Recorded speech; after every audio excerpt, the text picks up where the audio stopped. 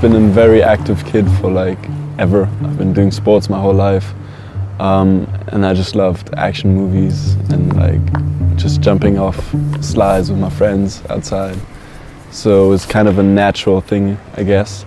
And one day I just saw a friend do a backflip outside, an old friend.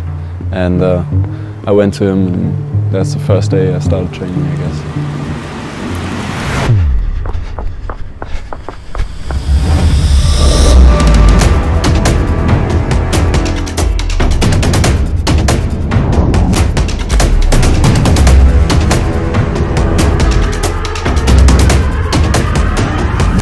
I like parkour because when I do it, the only thing I focus on is what is happening right now, aka the jump or the run, or and your mind just goes blank, and there's nothing else going on except that one thing, and then afterwards you realize how fun it was, and it's just the best feeling in the world.